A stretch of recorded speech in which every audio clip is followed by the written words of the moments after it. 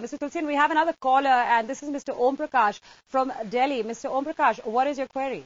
Yeah, I just want to know that what is going to happen in from next month or 2 months, the future of this company, and government or SEBI is going to take any rescue action for this incident? What happens today?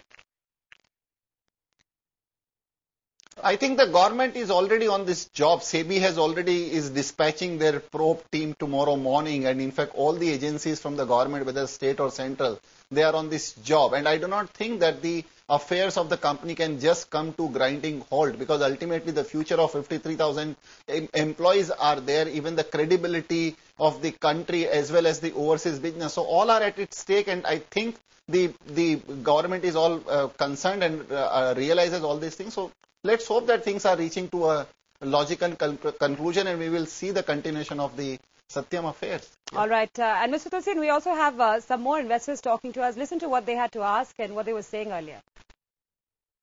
My name is Siddharth Kuawala. I am a stock investor.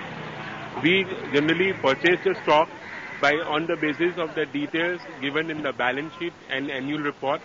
But now if the annual reports and balance sheets are fabricated, then we have to rely on which data, or we can refer to which data, and in future any new regulation going to come up which can stop this activity.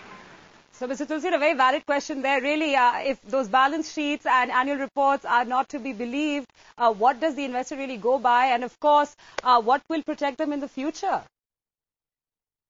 No, let me first confess here that we are all slaves of the balance sheet and the A4 sheets, which we get every quarter from all the companies, whether Satyam or maybe for that matter any listed companies on the stock exchanges. And it is true that, so unless until you held the responsible people, which could be the auditors, which could be the bankers in this case, and give them the severe penalty, I do not think that any precedents will get set, and then only you can really expect the true or the transparent disclosure from the company. And even when the executive directors, executives, whole-time employees, and even the independent directors who have the good credibility and track record, even if they have not been able to, I think we analysts are really helpless, and definitely some stringent measures needs to be introduced, which I hope will be introduced by the Institute of Chartered Accountants of India, SEBI, or maybe the Department of Company Affairs. Absolutely. Yeah. In fact, that need for better corporate governance and vigilance really becoming a big issue that's going to come out of this scam. Stay with us.